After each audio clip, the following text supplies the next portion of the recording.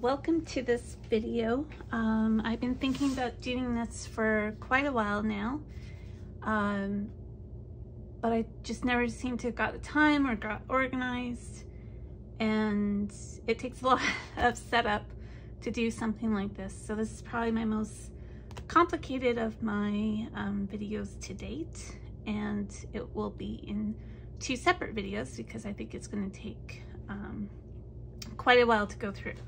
So what's this about? This is about my obsession with finding the perfect green.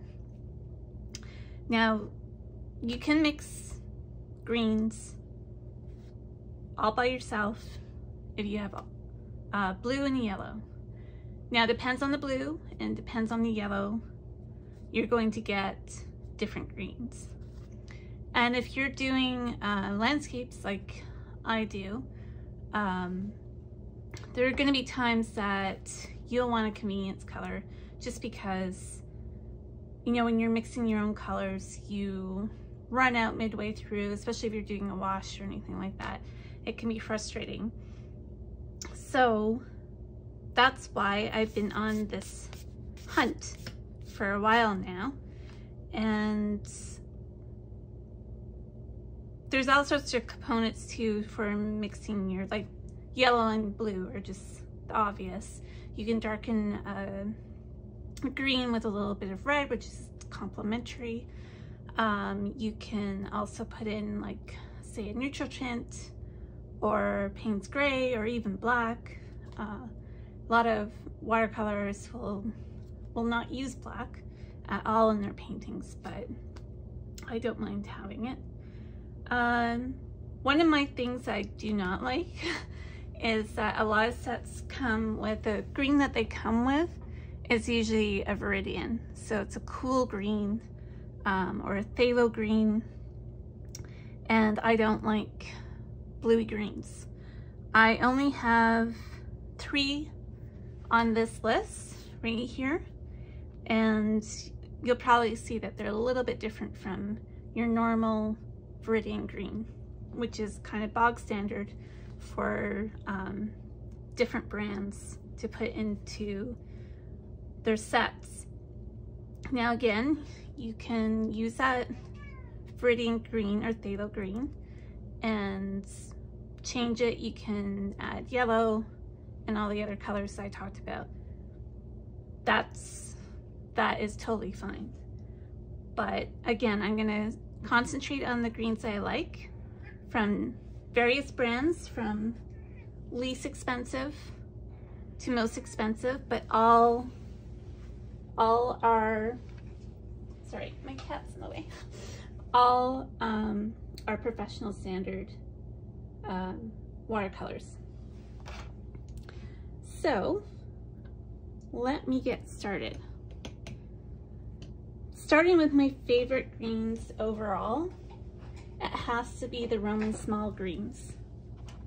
In particular, the Aquarius and the Hooker green and the Chromium green. Especially these two. I use them, they're my go-to all the time for doing foliage or grass. Grass is foliage. It's just my go-to for greens, especially if I need a lot of them, because Roman small has full pans. So let's see if I can get one out of here. Not very easily. So they come in a good full-size pan.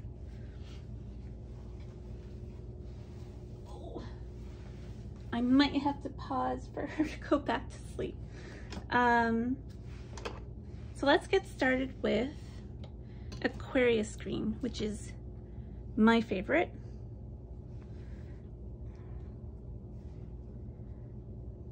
And Roman small is the cheapest of the brands that I'm going to show you.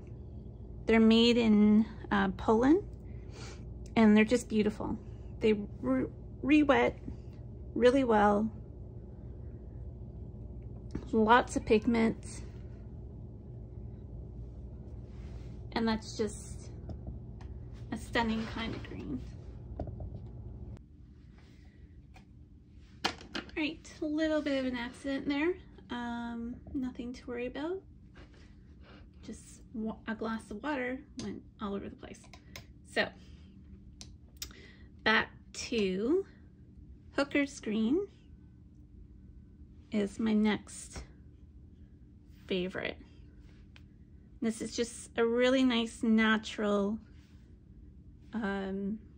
springy kind of green, and it works nice if you do a wash of this and then go over it in little areas with the Aquarius green. It's really, really pretty.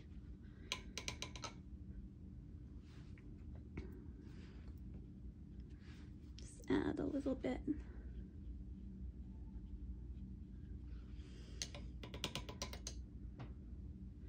So those two are my absolute favorites.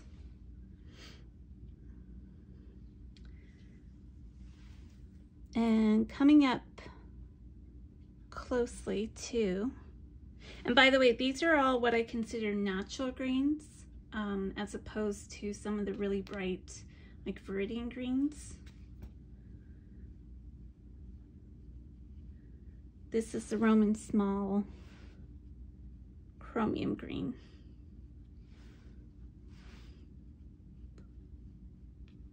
I just realized that I wasn't getting very good lighting in here. It's a really odd weather day, so it may come and go. So following that, these are just, these aren't rated 1 to 10 in my opinion. These are just natural greens that I like. And the next one is Da Vinci brand, which is made in California. And this is an artist developed green, Denise's green.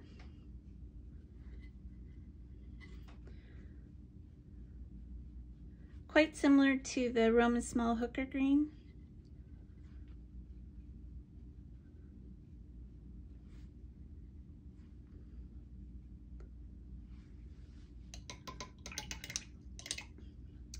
And then another green by them, developed with an artist, and I'm sorry, I'm going to put it in the description. I can't remember the artist's name except Joyce.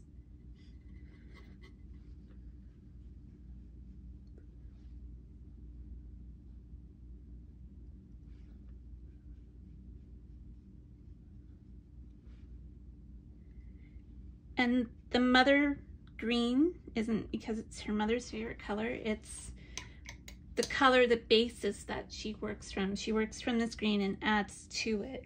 So with yellows and what have you.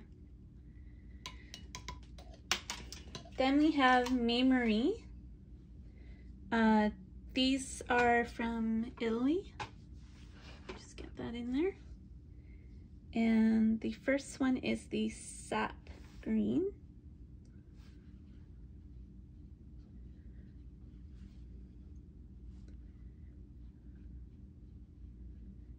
Which I think it's very like, you'll see down here the earth greens, or terre verte, or the chromium greens. And then cobalt green deep.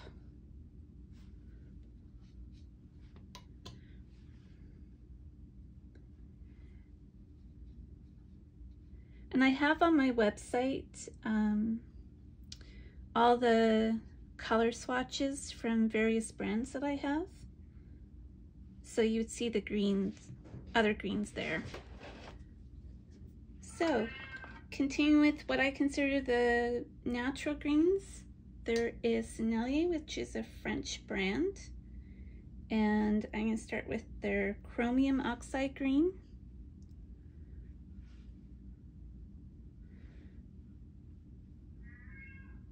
Which is very similar to the May Marie sap.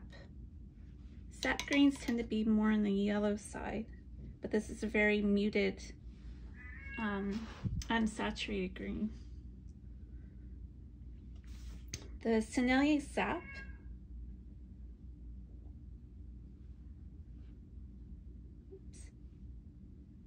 too much water.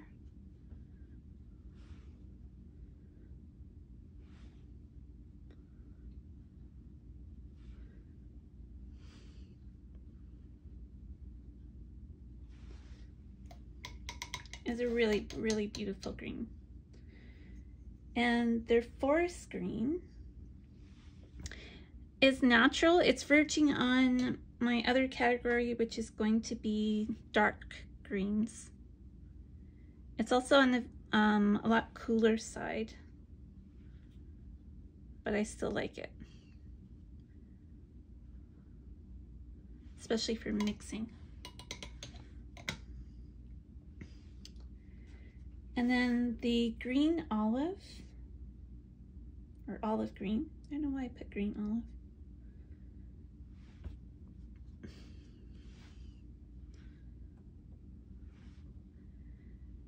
I have a category for olive greens. I feel that this is more in the natural, almost sap green category, though.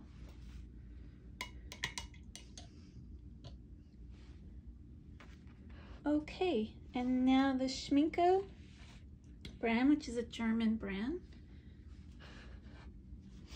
Let's get that in shot. I don't have much room on my desk, I'm afraid. So we're going to start with the Cobalt Dark. And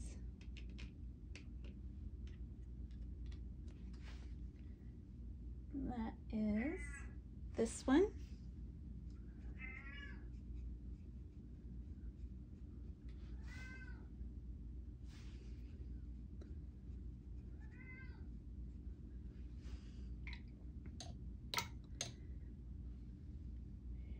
And then the other one is the Schminke Forest.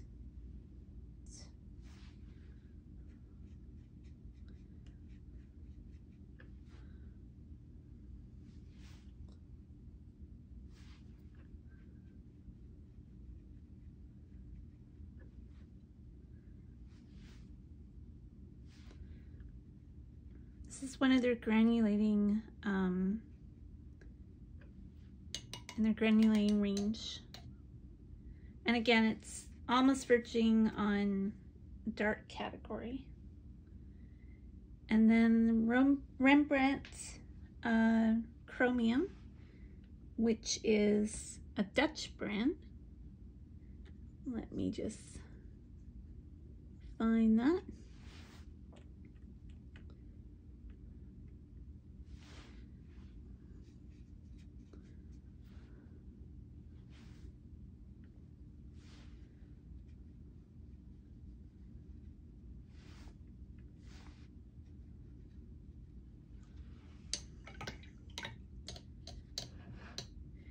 And then there's Sap Green.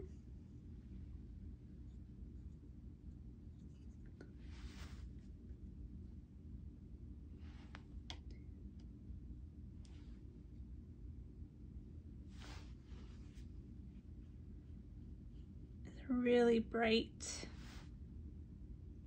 springy green. It almost verges on my category of bright greens.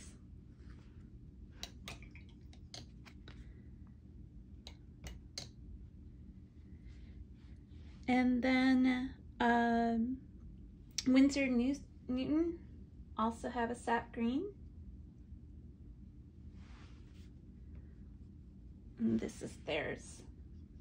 Just a little bit more muted than the Rembrandt one. I'll put the pigments, which I realized I left out, probably because I wasn't sure I'd have enough space. I'll put the pigments, oh, sorry. I realized I was out of shot, even though I have a computer there and I'm standing over. I just got wrapped up in doing this. I will put the pigments, when I scan these, this whole thing will be on my website where you can download a PDF. And then Daniel Smith, which is an American brand, their sap green is quite beautiful.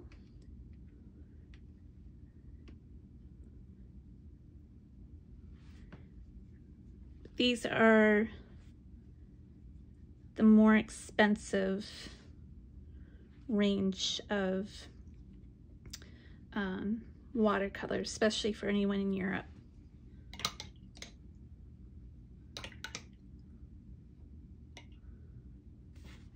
Okay, so going down to bright, or what I class as bright. I don't tend to buy a lot of bright greens, but I do love the Schmincke Me Green.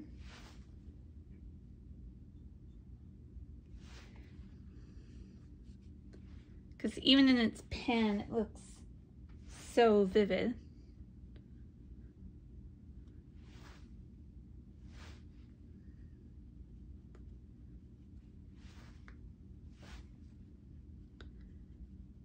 And that just shouts spring, doesn't it? And then the Sennelier Phthalo Light.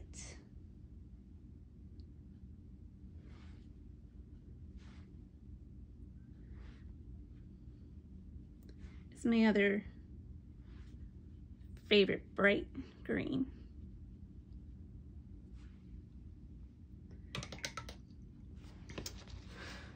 So this category are the cool greens, and you'll note not one of them are viridian, true viridian or a phthalo. The first one I have is Cascade Green from Daniel Smith.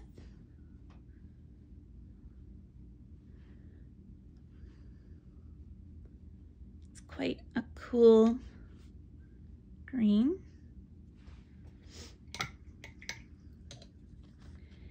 And then my next favorite would be the Winsor Newton, and that is the aqua green, which is very, very blue.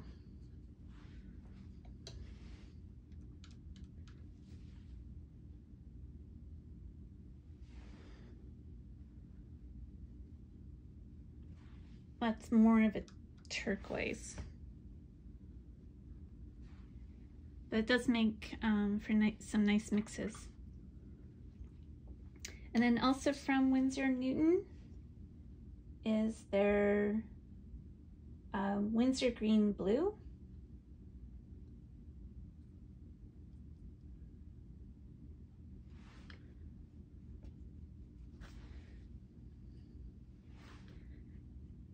And that's about as close to Viridian that I want to deal with.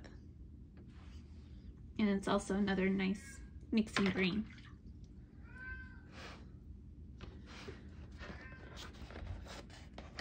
Moving on up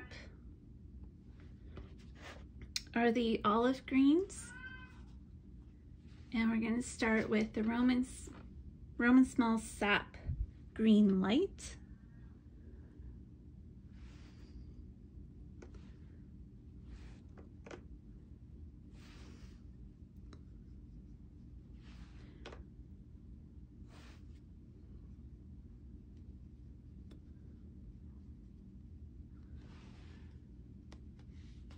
And then the Sennelier Olive Green. Obviously, with olive in the name, it should look olively.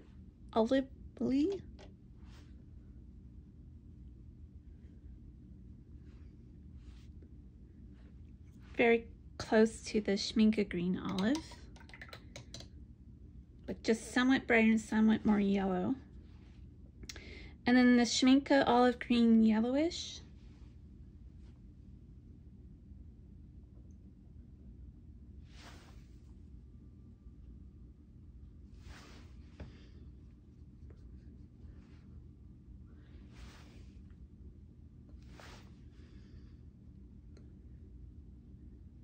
a more drab version, and that's not a criticism. I really like it.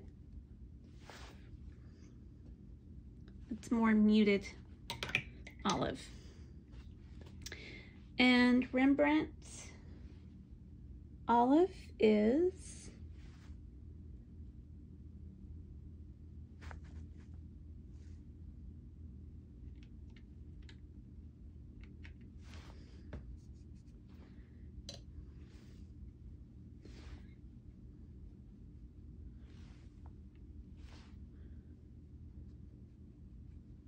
right there.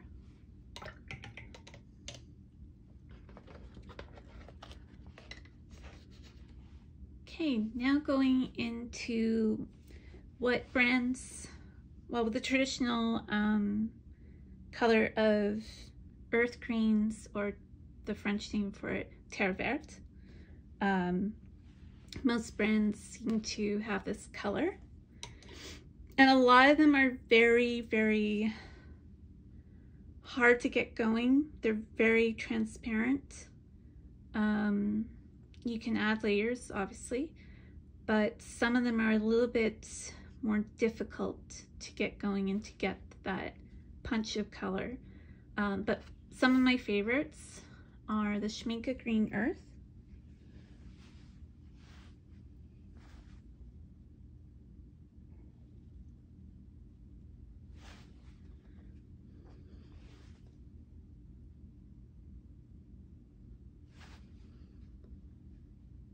You'll see that I'm rolling my brush in the paint, and that's as dark as you're gonna get,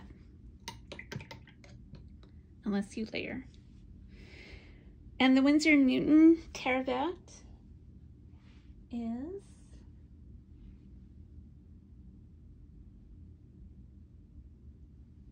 it's a little darker, a little more, I guess you'd call it, verging on the bluish, rather than this has more of a yellow.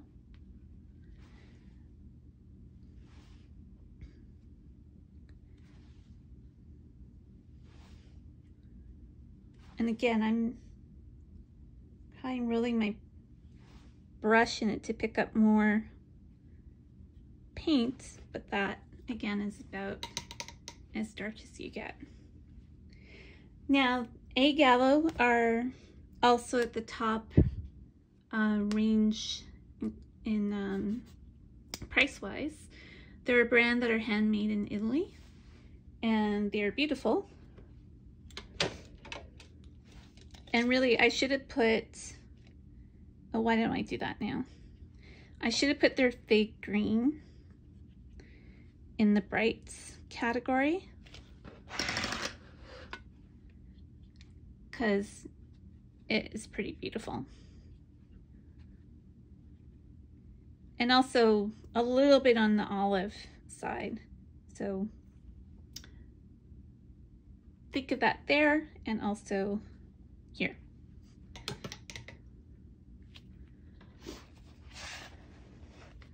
But for their earth colors, they have, I think it's 3 of them. And I have the Green Earth Cool, which is here. Again, I'm gonna roll the brush to pick up as much as I can. That's about it. And then there's the Zecchi, another Italian brand, but I'm not sure if, I think they make it, but it's based on a Zecchi color or using their pigments. That's that one.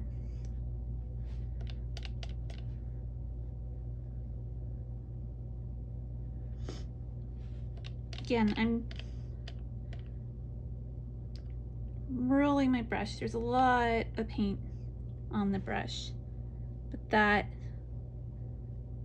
is about as dark as it gets. All right, well, I'm gonna end this video here. In part 2, I'm going to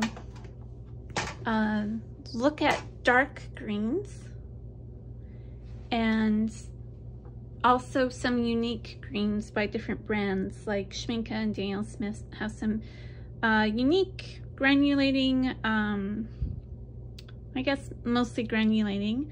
Some Daniel Smiths are their mineral colors, and for Schmincke they're in their category of super granulating colors, and there's a lot of greens that I like in those two brands.